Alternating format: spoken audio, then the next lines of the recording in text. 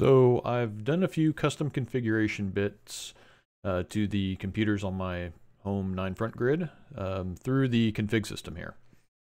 I've shown how to get the system to run commands at certain points in the default CPURC script. And one of the other points the CPURC script checks for system or site-specific configuration is when setting up the listeners.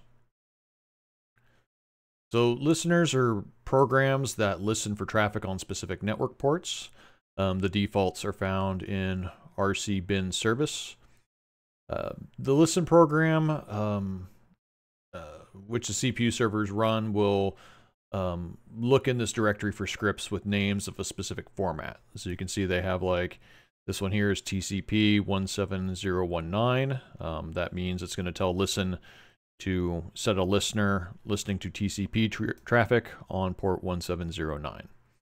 And these files with an exclamation point in front of them are ones that the listen command will not execute. So it's sort of like its version of being commented out. So the listen command will run on a, it's man8 listen, will run on directories. So that's what it kind of is looking for. When you look in here, it's going to have entries to put in directories to look for. There's also another command called listen1, and that's for one-off or ad hoc stuff, and I'll cover it in a different video. But this video will cover configuring a CPU server to run a custom listeners at startup.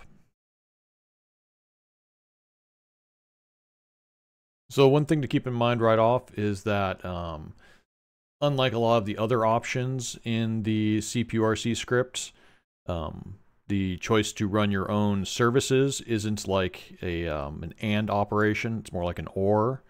So with the other ones here where you can run CPURC or CPU start, it will check, it will run those, and then go back into the script and continue running things. In this case here, since it's feeding, basically piping this into an environmental variable, it will not run the default scripts and your scripts. It will just run your scripts. The reason this is important is in the default ones, these two will always be open.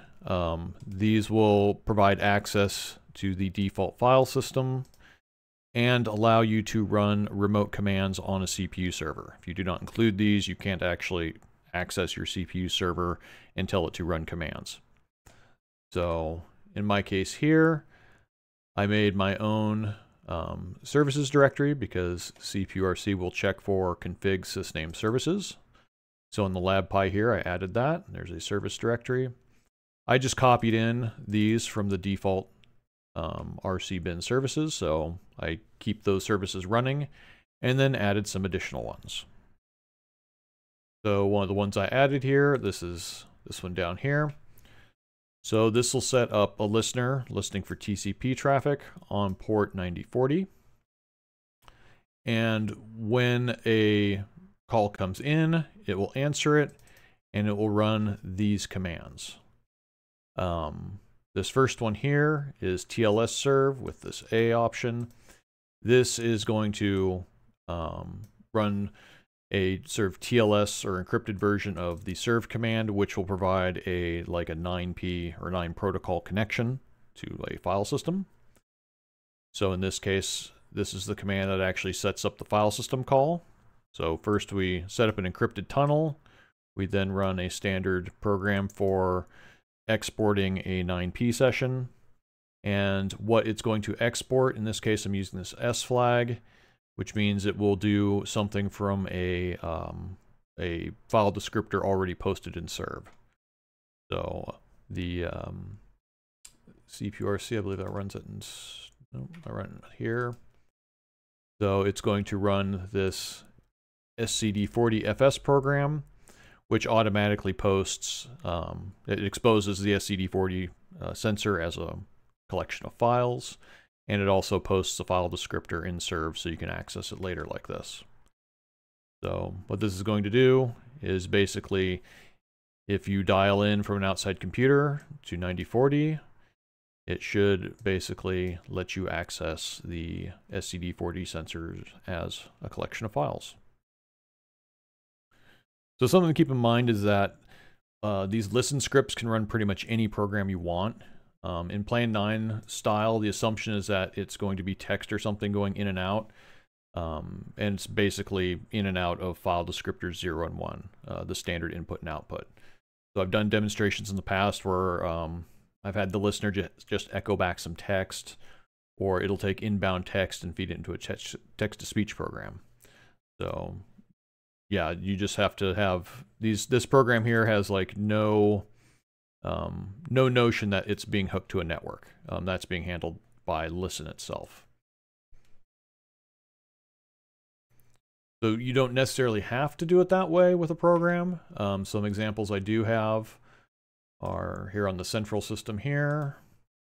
It runs these two. So this is a DHCP server and a TFTP daemon. These obviously are listening for stuff on the network, but they're not being handled by Listen. If you go into the code of these files, they'll have code inside them to actually set up a connection to the network files and establish all of that. So yeah, you can write programs that just go directly and set up on the network. The nice thing about the Listen option is just that, again, you can write a program that has no knowledge of the network. All you have to do is deal with what's coming in on standard in and going out on standard out. So if I want to demonstrate that, oops, I could open up a window. And so the LabPi is running, and it has things. I'm on the CPU server Beefcake right now.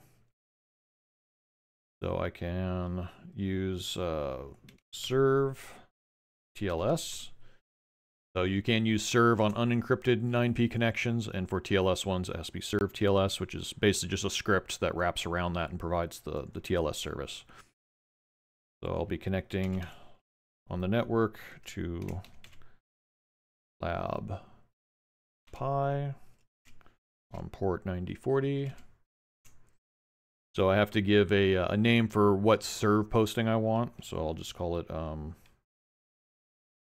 just SCD40, and we'll have it just post to N.